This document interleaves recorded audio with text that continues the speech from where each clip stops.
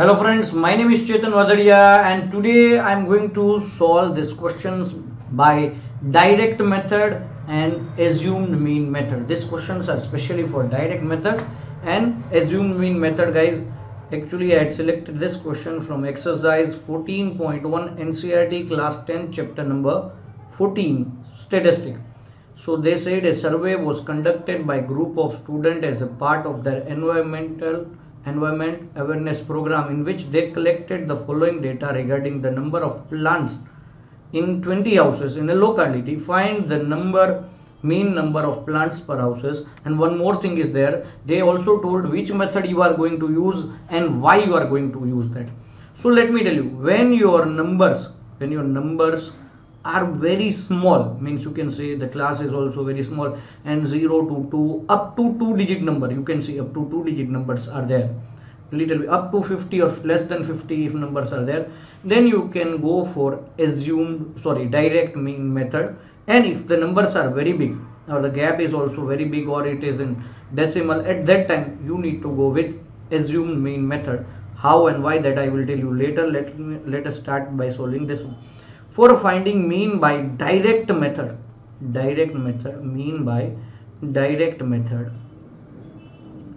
you need to first of all find out the class mark. Class mark means find out the midpoint of this midpoint.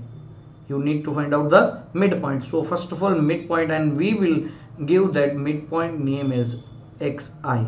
This is your class, this is your frequency. You can call this class mark. Class mark mean midpoint as xi. This will become number of houses, will become your fi, frequency.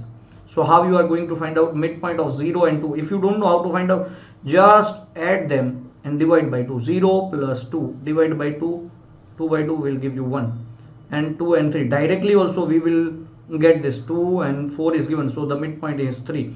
But if numbers are very big, just you need to add them and divide by 2 so that you will get the midpoint. Here 5, 6 and 8, so 7 will be the midpoint, 9 will be the midpoint of this class, and 11 and 30. Now directly you need to multiply this fi and xi.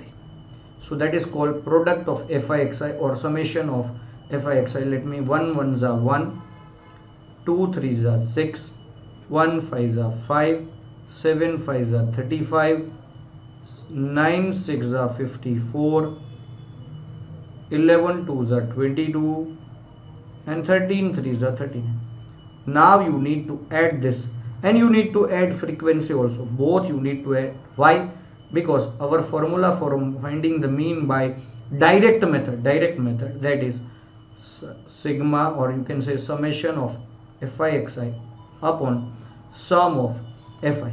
So here you will get sum of this 1 plus 6 7, 7 plus 5 12, or 17, 18, 19, 20, 21, and 9 30, 31, 32, 2 here, 3 carry, 3, 3, 6, 6 plus 5, 11, 12, 13, 14, 15, 16.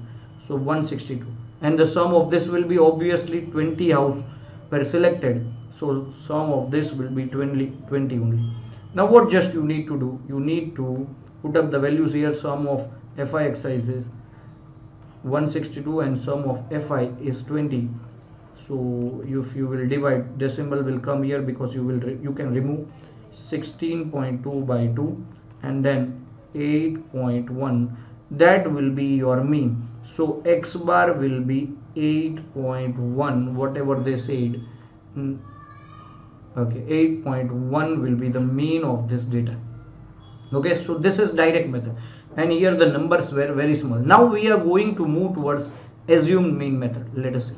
You can see here the numbers 100 to 120 big numbers are there, and at that time we need to multiply with big numbers, so calculation will become little bit lengthy. So to reduce that, we are going to use the next method, that is assumed mean method. So here we are going to solve this sum by assumed mean method. This is our frequency, and first thing that we need to find out every time in mean is class mark, or you can say the midpoint or xi from the class. How I told you, just find out the midpoint of 100 to 120 or you can directly add them and divide by 2. If you will add them and divide by 2, 110 will be the answer. Directly also you can do, but I am telling you, if you don't know, then you need to just add them and divide by 2. Then midpoint is 150, midpoint of this will be 170, midpoint of this will be 190. Now if you will multiply this by solving fi into xi, you can see the numbers are very big and your calculation will become very big. So to reduce that, we are going to find out, or we are going to assume one term out of this xi as assumed mean. Generally we are selecting the middle number. If two numbers are there, means if 6 terms are there, you can select any third or fourth, any term, but here 5 terms are there, so I'm going to select the middle term as your assumed mean a. Now what you need to find out? Xi minus a, that is called di. Di is equals to xi minus a. Come on, if we will subtract this, 110 minus 150 minus 40, 130 minus 150 minus 20, 150 minus 150 0, 170 minus 150 positive 20, and here 190 minus positive 40. So this way, to reduce the number, we need to find out di with the help of assumed mean method. Now what we were doing in the previous question, directly fi into xi we were doing. Here we are going to multiply fi with this di.